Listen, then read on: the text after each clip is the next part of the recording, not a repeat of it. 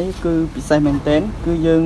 ប្រើ timer control ទៅលើ contactor ទាំង3ហ្នឹងបាទអញ្ចឹងកាលណាសីមាមួយនេះកាលណា timer ខូចគឺប្រព័ន្ធហ្នឹងគឺវាមិនដំណើរការបាទនេះ timer តោះឥឡូវយើងសាកមើលបាទឃើញទេទី2និងទី1ធ្វើការអញ្ចឹងគឺជាដំណផ្កាយបាទនេះបាទឃើញទេបងប្អូនបើយើងដំឡើងរបៀបហ្នឹងយើងចាប់ដឹងថាមូលហេតុអីបានយើងចុចវាអត់ដើរអញ្ចឹងយើងគ្រាន់តែដូរ timer មួយទៅគឺវាដើរវិញណាបាទសូមគោរពជម្រាបសួរបងប្អូនទាំងអស់គ្នានៅក្នុងបណ្ដាញសង្គម YouTube បាទថ្ងៃនេះជួបជាមួយខ្ញុំបាទទៀតហើយនៅក្នុងវីដេអូថ្មីពាក់ព័ន្ធនឹងសីមាបញ្ជា start data របៀបទី3បាទរបៀបទី3នេះផងដែរនេះគឺបញ្ជាផ្ដោតទៅលើ timer ហ្នឹងហើយគឺបញ្ជាចេញពី timer ទាំងស្រុងបាទប្រព័ន្ធនេះវាផ្លែកពីប្រព័ន្ធមុនបាទប្រព័ន្ធនេះកាលណា timer មានបញ្ហាគឺ contactor ទាំង3ហ្នឹងគឺវាមិនដំណើរការទេបងប្អូនណាហ្នឹងហើយអញ្ចឹងខ្ញុំដោយខានចេញវីដេអូអស់រយៈពេល2ថ្ងៃហើយដោយសារតែការងារចប់រវល់ច្រើនពេកអញ្ចឹងទៅក៏អាក់ខាននៃការធ្វើវីដេអូហើយក៏សូមអភ័យទោសផងដែរចំពោះបងប្រុស2នាក់ដែលគាត់បានខមមិនសំណូមពរឲ្យខ្ញុំរៀបជាសីមាបញ្ជាទៅលើ contactor ឆ្លងឆ្លើយហើយនឹងបញ្ជា control sensor បញ្ជាទៅ contactor ហ្នឹងហើយប៉ុន្តែខ្ញុំសូមភ័យទោសផងដែរបងប្រុសទាំងពីរនាក់ដោយសារតែខ្ញុំនៅខ្វះ sensor ខ្វះឧបករណ៍អីបន្ថែមទៀតអញ្ចឹងខ្ញុំសូមបង្ហាញនៅវីដេអូពាក់ព័ន្ធទៅនឹង start data នេះវីដេអូនេះហើយនៅវីដេអូក្រោយមួយទៀតគឺចប់ហើយបាទអញ្ចឹងខ្ញុំនឹងរៀបចំធ្វើវីដេអូបង្ហាញជូនបងប្រុសទាំងពីរនាក់ហ្នឹងហើយបាទតោះឥឡូវយើងចូលមកដល់សីមាយើងម្ដងបាទថ្ងៃនេះខ្ញុំសូមបង្ហាញពាក់ព័ន្ធនឹងសីមាបញ្ជាផ្កាយត្រីកោណដោយប្រើ timer របៀបទី3បាទអញ្ចឹងខ្ញុំសូមនិយាយពីការដំណើរការរបស់សីមានេះសិនហ្នឹងហើយនេះបងប្អូនមើលនៅគ្រឿងបង្គុំរបស់វាមានដូចវីដេអូទី1ដែរបាទវីដេអូទី1វាមាន contactor 3គ្រាប់នេះ contactor 3គ្រាប់ timer 1ប៊ូតុងចុច2គ្រាប់ overload 1 full shift 1 full សញ្ញា2គ្រាប់បាទគ្រឿងបង្គុំវាគឺស្តៀងគ្នាបងប្អូនបាទអញ្ចឹងរបៀបនេះខ្ញុំសូមនិយាយពីការដំណើរការរបស់វាបាទនេះបងប្អូនមើល S0 គឺជាប៊ូតុងចុចផ្ដាច់ F1 គឺជាប៊ូតុងចុច start បាទអញ្ចឹងយើងមើលនេះខ្ញុំប្រើ lock នឹងជើង timer បាទអញ្ចឹងកាលណាយើងចុច start ដំបូងគឺវាមានភ្លើងមកដល់ bobin contactor ទី1និងមានភ្លើងមកដល់ bobin timer បាទនេះវាសេរីខ្សែគ្នាជាប់គ្នានេះបាទហើយនឹងទៅដល់អំពូលសញ្ញាអំពូល on គឺអំពូលដំណើរការបាទអញ្ចឹងយើងចុច start ដំបូងបាទអញ្ចឹងវាមានភ្លើងមកដល់ bobin timer បាទអញ្ចឹងយើងប្រើជើងចំហ timer គឺជើងលេខ1និងលេខ3គឺយើងប្រើជើងលេខ1និងលេខ3គឺប្រើជាជើង lock បាទអញ្ចឹងកាលណាយើងចុច start គឺជើង timer អាជើងលេខ1លេខ3វា lock ជាប់ហើយបាទ lock ជាប់អញ្ចឹងវាមានភ្លើងរត់ឆ្លងកាត់តាមជើងហ្នឹងមកដល់ bobin timer និង bobin contactor បាទអញ្ចឹងកាលណា timer ដើរគឺវាមានភ្លើងរត់មកចូលជើងលេខ8ហើយវារត់តាមជើងកុងតាក់ផ្លាស់ប្ដូរជើងលេខ5វាវាយភ្ជាប់មក contactor ទី2បាទអញ្ចឹងយើងដឹងហើយក្នុងដំណ start data យើងបញ្ជា start data គឺដំណាក់កាលវាដើរដំបូងគឺវាដើរដំណផ្កាយបាទអញ្ចឹងគឺ contactor ទី1និងទី2វាធ្វើការបាទគឺវាគោលដំណផ្កាយអញ្ចឹងខ្ញុំបានបកស្រាយវីដេអូមុនច្រើនដងហើយសង្ឃឹមថាបងប្អូនយល់ហើយណាហ្នឹងហើយ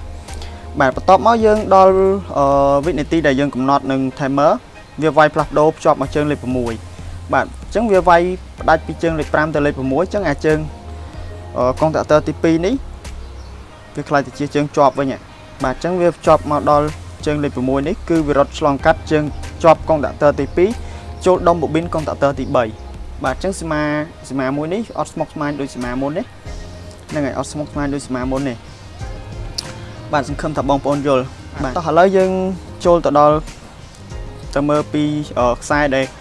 លខ្ញុំភ្ជាប់ហើយនឹងសីមាតើវាត្រូវគ្នាអត់តោះអញ្ចឹងសីមានេះសង្ឃឹមថាបងប្អូនយល់ហើយបងប្អូនថត screen ទុកទៅឬក៏ពេលដែលភ្ជាប់បងប្អូនគ្រាន់តែខាវីដេអូខ្ញុំមើល ចុះឡើងចឹងទៅសង្ឃឹមថាបងប្អូនយល់បាទ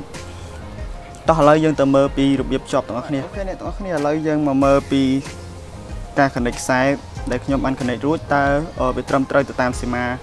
ដែលខ្ញុំបានរៀបចំអត់បាទឥឡូវខ្ញុំសូមនិយាយពី fusible នេះមុនបាទនេះតំណាងឲ្យ fusible ខ្ញុំដាក់ decenter បាទអញ្ចឹងវាកាត់ផ្ដាច់ទាំងខ្សែ nerd និងខ្សែ pha បាទអញ្ចឹងខ្សែខៀវគឺខ្សែ nerd យើងសេរីជាប់គ្នាទាំងអស់បាទទាំង timer ទាំង conductor ហើយនិងទាំងអំពូលផងដែរបាទអញ្ចឹងយើងដឹងហើយនេះ K1 K2 K3 បាទ OL គឺជា overload បាទអញ្ចឹង K1 K2 K3 ហ្នឹងគឺជា conductor បាទអក្សរ T គឺជា timer បាទនេះអានេះ T បាទអញ្ចឹងតាណាមានអក្សរ T គឺជា timer បាទ S0 និង S1 គឺជាប៊ូតុង stop ហើយនិងប៊ូតុង start ហ្នឹងហើយតោះឥឡូវយើងចាប់ដើមមើលពីសីមាទាំងអស់គ្នាបាទជំហានដំបូងគឺពីប្រភពគប់គង់នៃ circuit បញ្ជារបស់យើងបាទរត់ឆ្លងកាត់ fusible បាទនេះតំណាងឲ្យ fusible បាទនេះប្រភពបាទនេះខ្សែចេញពី fusible បាទអញ្ចឹងយើងមើលចេញពី fusible បាទក្នុង circuit នេះយើងយកតែខ្សែខាង link ទេយកមកភ្ជាប់បាទនេះខ្សែខាង L យកតែខ្សែខាង L ទេមកភ្ជាប់បាទអញ្ចឹងយើងមើលនេះខ្សែពណ៌ក្រហមហ្នឹងហើយខ្សែ link បាទអញ្ចឹងវាចេញពី fusible នេះរត់ឆ្លងកាត់ overload ជើង95និង97សេរីជាប់គ្នាបាទនេះឃើញទេបាទនេះ95បាទនេះ97អញ្ចឹងវាសេរីជាប់គ្នាបាទអញ្ចឹងយើងឃើញចំណុចនេះមួយហើយបាទយើងឃើញចំណុចចេញពី fusible ហើយបាទអញ្ចឹងយើងនិយាយពីខ្ញុំសូមនិយាយពីជើង96ជើងចេញមកប៊ូតុង stop បាទនេះឃើញទេបាទជើងចេញមកប៊ូតុង stop បាទអញ្ចឹងនេះខ្សែវាបាទឃើញទេនេះជា S0 គឺជាប៊ូតុង stop បាទនេះឃើញទេបាទអញ្ចឹងប៊ូតុង stop ជើងវាគឺជាជើងជាប់ប៊ូតុងពណ៌ក្រហមហ្នឹងហើយតោះបាទអញ្ចឹងយើងដល់ប៊ូតុង stop នេះហើយយើងដល់នេះណាហ្នឹងហើយឥឡូវយើងមើលខ្សែចេញពីប៊ូតុង stop វាទៅចំណុចណាខ្លះអញ្ចឹងត្រង់ចំណុចសីមាបច្ចេកទេសបងប្អូនគ្រាន់តែចំណាំថាខ្សែមួយហ្នឹងវាចេញពីប៊ូតុង stop មួយហ្នឹងវាភ្ជាប់ទៅណាខ្លះយើងមិនបាច់គិតច្រើនថាវាភ្ជាប់ទៅចំណុចណាមុននេះយើងដឹងថាចេញពីប៊ូតុង stop ហ្នឹងវាតែមួយខ្សែឯងអញ្ចឹងវាទៅចំណុចណាយើងចាំទៅចំណុចដែលវាភ្ជាប់ចូលទៅគឺត្រឹមត្រូវហ្នឹងហើយបាទអូខេឥឡូវយើងមើលពីខ្សែចេញពីប៊ូតុង stop ហ្នឹងបាទប៊ូតុង stop ហ្នឹងវាចូលជើងចំហប៊ូតុង start ជើងខាងលើហ្នឹងបាទហើយនឹងជើងលេខ1របស់ timer បាទអញ្ចឹងយើងមើលបាទនេះ S0 បាទនេះខ្សែចេញបនវាខ្សែចេញបាទនេះវាចូលមកប៊ូតុង start គឺជាជើងចំហបាទនេះឃើញទេវាចម្លងអញ្ចឹងបាទហើយនេះវាចេញមកជើង timer បាទនេះជើង timer បងប្អូនណាបាទនេះគឺជាលេខ1ឃើញទេវាចូលមកជើងលេខ1បាទនេះឃើញវាសេរីចូលមកជើងលេខ1បាទនេះអញ្ចឹងយើងដល់ចំណុចនេះហើយពីចំណុចហ្នឹងហើយបាទឥឡូវយើងមើលខ្សែចេញពីប៊ូតុង start នឹងមួយទៀតខ្សែចេញពីប៊ូតុង start វាជាប់ទៅចំណុចណាខ្លះឥឡូវយើងរាប់ចំណុចវាយកបាទនេះចេញបាទជាប់មកជើង bobin conductor ទី1មួយចំណុចចូលជើង bobin timer ជើងលេខ7ចំណុចទី2បាទនឹងចូលជើងលេខ3របស់ timer ចំណុចទី3គឺជាជើងចំហបាទនឹងចូលជើងលេខ8របស់ timer ចំណុចទី4គឺជាជើងកុងតាក់ផ្លាស់ប្ដូរបាទហើយនឹងចូលអំពូល on គឺអំពូលពណ៌បៃតងនៅក្នុងប៊ូតុងចុច start បាទអញ្ចឹងគឺជាចំណុចទី5បាទឥឡូវយើងមើលអញ្ចឹងយើងរាប់ថាខ្សែចេញនេះឃើញចេញមកទាំងអស់5ចំណុចបាទឥឡូវយើងមើលនេះចេញពីប៊ូតុង start S1 បាទនេះខ្សែទៅខាងក្រោមវានេះគឺជាខ្សែទៅអំពូលបាទនេះឃើញទេបាទអញ្ចឹងអំពូលវានៅក្នុងហ្នឹងបាទអញ្ចឹងនេះចំណុចទី1ចំណុចទី2ចូល bobin conductor ទី1បាទហើយវាចម្លងតាមខ្សែហ្នឹងចំណុចទី2មិញយើងដល់ចំណុចទី2បាទនេះគឺជាចំណុចទី3ចូលជើងលេខ3របស់ timer បាទនេះជើងលេខ3បាទនេះលេខវានៅទីនេះបាទអញ្ចឹងយើងដល់ចំណុចទី3បាទវាចម្លងចេញមកចូលជើងលេខ7របស់timer ដែលបាទគឺជាជើង bobin បាទនេះជើងលេខ7របស់ timer គឺជាជើង bobin បាទហើយវាចម្លងជាប់មកជើងលេខ8មួយទៀតអញ្ចឹងនេះចំណុចទី4នេះចំណុចទី5 បាទអញ្ចឹងវាអស់ត្រឹមហ្នឹងឯងចំណុចទី5បាទ1 2 3 4 5ពូលហ្នឹងបាទសង្ឃឹមថាបងប្អូនយល់អញ្ចឹងខ្ញុំបង្ហាញនេះគឺចង់ឲ្យបងប្អូនចេះមើលនៅសីមាបច្ចេកទេសអញ្ចឹងបើបងប្អូនចេះមើលនៅសីមាបច្ចេកទេសគឺបងប្អូនអាចមើលយល់គ្រប់សីមាដែលគេដាក់មកភាគច្រើនតាមទូបញ្ជាឬជាប់នឹងឧបករណ៍អ្វីផ្សេងគឺភាគច្រើនគឺគេដាក់នៅសីមាបច្ចេកទេសទាំងអស់អញ្ចឹងខ្ញុំលើកជាសីមាបច្ចេកទេសយកមកបង្ហាញគឺចង់ឲ្យបងប្អូនទាំងអស់គ្នាឆាប់យល់នៅសីមាបច្ចេកទេសបាទតោះឥឡូវយើងចូលដល់ខ្សែនេះហើយខ្សែដែលស្មុគស្មាញជាងគេនេះយើងមើលរួចហើយខ្សែចេញពីប៊ូតុង start នេះបាទយើងមើលរួចហើយបាទឥឡូវយើងចូលដល់ខ្សែលេខ5ខ្សែចេញពីជើងលេខ5របស់ timer បាទនេះក្នុងប្លុកជើង3នេះគឺជា timer ជើង timer បាទជើងបញ្ជារបស់ timer បាទខ្សែចេញពីជើងលេខ5វារត់ឆ្លងកាត់ជើងជាប់កុងតាក់ទ័រទី3ចូលមកបូប៊ីនកុងតាក់ទ័រទី2ហ្នឹងហើយ A1 បាទអញ្ចឹងយើងមើលបាទនេះជើង timer បាទនៅចំណុចចុងបិចដែលខ្ញុំចង្អុលហ្នឹងគឺជាជើងលេខ5បាទនេះជាកុងតាក់ទ័រទី3បាទនេះមើលខ្សែវាចេញឃើញទេបាទអញ្ចឹងអាជើងខាងលើហ្នឹងគឺជាជើងជាប់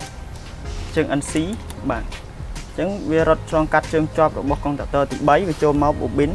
នេះឃើញវាចេញមកហើយចេញមកបូប៊ីនកុងតាក់ទ័រទី2បាទនេះកុងតាក់ទ័រទី2បាទសង្ឃឹមថាបងប្អូនយល់បាទអញ្ចឹងយើងឃើញអាចំណុចនឹងមួយទៀត